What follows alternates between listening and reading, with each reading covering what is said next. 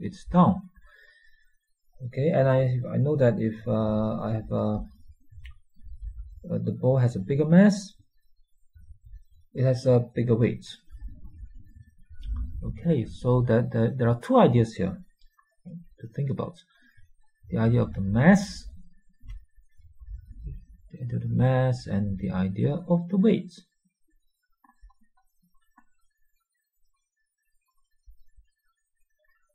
Now, mass, as we have seen, mass is the amount of matter, so the amount of stuff, things, whatever it is inside the ball. So the mass, that's the mass, right? And weight is the force that pulls it down, the force coming from the earth that pulls it down. So the mass doesn't change if I bring my ball to the moon, but the weight will become a lot lighter if I or become zero if I go to outer space. So clearly those are two different things, and mass is measured in kilogram. We also know that mass is measured in kilogram. Now, weight in everyday usage is also measured in kilogram. Okay. Now, the reason for that is simply because the weight, as we know it on Earth, is just given in units. That is just given as the mass. All right, the weight as we use every day is just given as the corresponding mass. But in physics, all right, in physics we think of the weight as an actual force, right? In which case, the units, it has a different unit, which is Newton. Now, to make this quite clear, to make the difference quite clear, let's recall what we mean by a force. Okay, a force can be defined as, by Newton's second law, is equal to the rate of change of the momentum. So as an example, it can be mass times acceleration.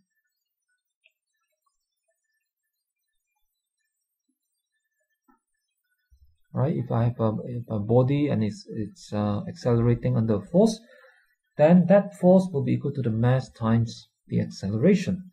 Okay, and we know that weight is a force. Weight is not mass. Right? Weight is not about how much stuff you have inside a body. At least not directly. Weight is about the direct meaning of weight is the force that the Earth pulls down on us, on any object. Okay. So weight has this effect, all right? If you drop your ball, drop whatever, right? The thing will fall. The thing will fall and it will accelerate. We all know that when we drop something, it just go faster and faster. Unless you drop a feather and that drops really slowly because of air resistance. Okay, so we can be sure that weight is a force, all right, that can cause things to move very fast, and weight is definitely not the same as mass. Okay, so therefore it's clear that the two ideas are completely different, but we also know that if you have a mass, then the Earth will pull on it. If an object has mass, then the Earth will pull down on it, because two masses have gravity that attract each other. So, but what then is the connection between the kilogram and the Newton? Okay, right. So let me say, for example, let me give this some numbers. Suppose that my ball has a mass of say 0.5 kilograms. Okay, suppose that that's my ball. Then what is the force? Okay, so we say it has units of newtons. So what is the weight then in newtons if it is not 0.5 kilogram? Okay, that's a good question. Now, to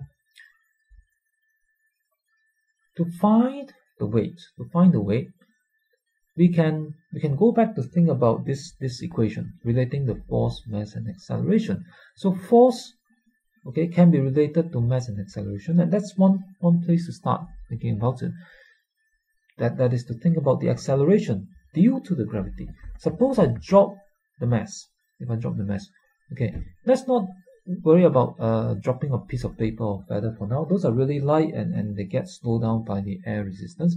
Let's think about dropping, say, a ball or even a stone of 0.5 kilogram. So the air resistance is very small compared to the weight of this ball. So it will so we can forget about, we can ignore the effect of air resistance for now, and then the ball will start falling and it will start going faster and faster. Okay, it will accelerate. So what is the acceleration?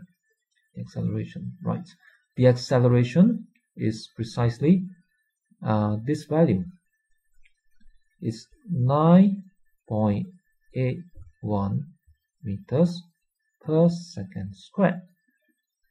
So you'll find that if you drop any at least maybe moderately heavy object that are quite small, when you drop it, it will accelerate at this rate, where every second the speed will increase by 9.81 meters per second. Right. But that's what happens if you do it when you're standing on the ground, right? When you're quite near to the surface of the earth. And it also varies a bit, right? If you're on a high mountain, it'll be a bit smaller. If you go to the North Pole, it might be a bit bigger because the North Pole is a little bit closer to the center of the earth. And if you go to outer space or take an aeroplane, it will also be a bit smaller. But the important point at this point to note is that let's say I just stay at one place. 9.81 is roughly the average value on Earth. So this is the acceleration that we would expect. Now it's usually represented by g. G stands for, I guess, acceleration due to gravity. Okay, so it would accelerate at this rate. And the important thing here, which is very important, okay, is that it will be the same acceleration regardless of the mass. That means that, just to make this very very explicit, suppose that I have another ball, smaller, maybe a different mass, call it, say, 0.2 kilogram. Okay, so different from that mass. If I drop this ball, it will fall. Okay, it will fall. And once again, okay, it's quite small, moderately heavy. So let's say the air resistance is quite small, and we can ignore those. We can ignore that. Then it will also drop at the same acceleration, even though it's a lot smaller than this ball. Okay, so it doesn't mean that the smaller ball will drop more slowly and the bigger ball will drop more quickly because of the weight. Now this has been famously demonstrated by Galileo at the Tower of Pisa, where he dropped a big ball and a small ball. Maybe that's a story. But well, so as I was saying, whatever the mass, they will both drop at the same acceleration and hit the ground at the same time, if you like. Now the reason for that, the reason why the heavier ball doesn't drop faster, I mean, you would expect that heavier ball means a bigger force pulling it down, and therefore it should go faster, right? The reason is quite simple. It boils back down to Newton's second law. It's because force is related to mass times acceleration. So although when you have a more massive object, you have a bigger weight, all right?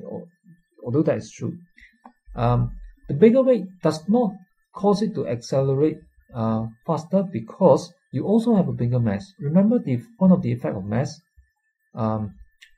is that it resists changes to its motion. It has inertia, and that's what Newton's first law is about. So a bigger mass means that it will move, it will accelerate more slowly under the same force. Okay, so that makes sense, right, from Newton's second law and first law. So a bigger mass means that it's harder to move. So although you have a bigger weight, okay, that pulls harder at it, you also have a bigger mass that, and because you have a bigger mass, it will move more slowly. So the two kind of balances out, and it works out that you will have the same acceleration. Okay, so that's the simple reason. Okay, a bigger mass does not, a bigger weight does not accelerate faster because it also has a bigger mass that slows it down. All right, so they balance out. So let me summarize the whole lot by writing down an equation. Okay, we need an equation for this. So that equation is just a rewrite of Newton's second law, and we're going to think about the force as the weight. Now I'm going to use some symbols here. So let me use W to represent weight. I'll use M to represent the mass, and I already have G for the acceleration. So let's rewrite Newton's second law. Force is W, is the weight, equals to mass is M, times acceleration is G. So this is our weight equation.